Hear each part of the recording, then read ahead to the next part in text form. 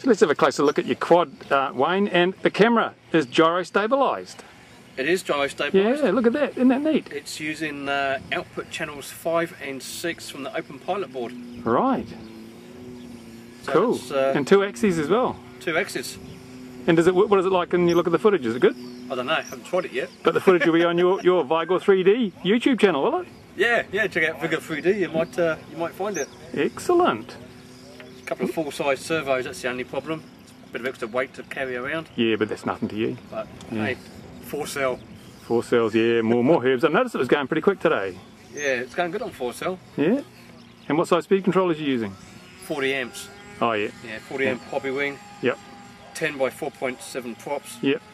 And seems to fly well. Excellent. Well, we'll go to your channel and watch that video. It'll be see how it really works. Cool stuff. Or looking swap lunch boxes.